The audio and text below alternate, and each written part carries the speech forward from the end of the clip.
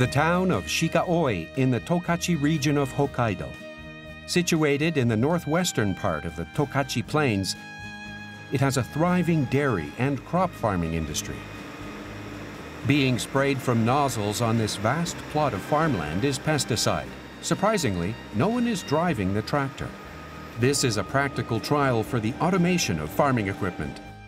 The amount of pesticide depends on the crop.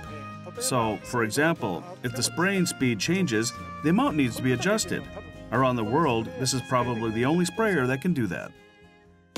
The experiment is being carried out by a consortium of major agricultural equipment maker Yanmar, universities, and others.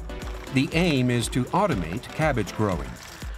With the chronic shortage of farmers, they want to automate all of the processes from culturing soil to harvesting. The most difficult challenge and the last obstacle to their objective was harvesting. With manual labor, harvesting an area of 1,500 square meters requires 5 to 6 people working the entire day, consuming both manpower and time.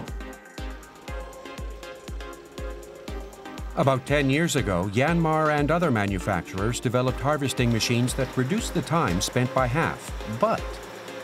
Can you see it? Cabbages have these stalks, and the machines have to precisely line up to this length of several tenths of a millimeter to collect them, which is very difficult. Cabbage stalks are hidden by leaves and not visible from the driver's seat. If the cabbage itself is damaged, it can't be put on the market. Acquiring the necessary skills to operate the tractor is said to take years. With the shortage of farmers, securing seasoned professionals during harvests is no easy task. How can they automate cabbage harvesting that even people struggle with? Cameras are equipped on the top and the side of the machine. The side camera monitors the cabbage's height and distance to the machine, and the top camera, the lateral alignment. From the video, artificial intelligence estimates the position of the stalks to control the movements.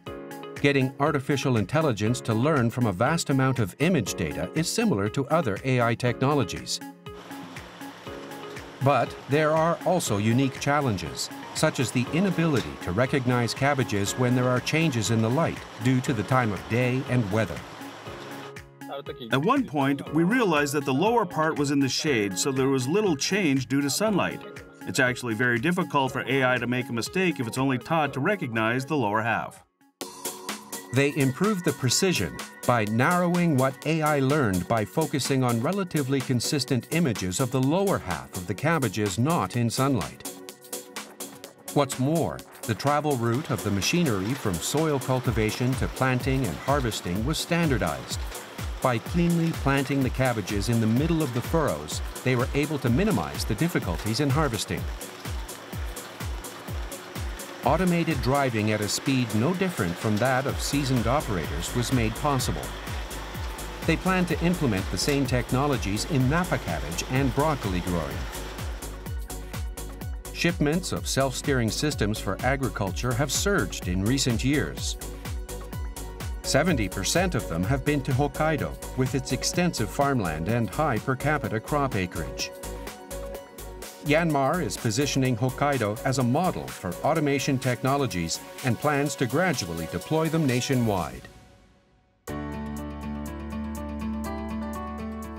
If the harvesting of crops such as cabbages and rice becomes automated, it may solve the worker shortage. At the same time, the implementation cost of smart agricultural equipment remains high.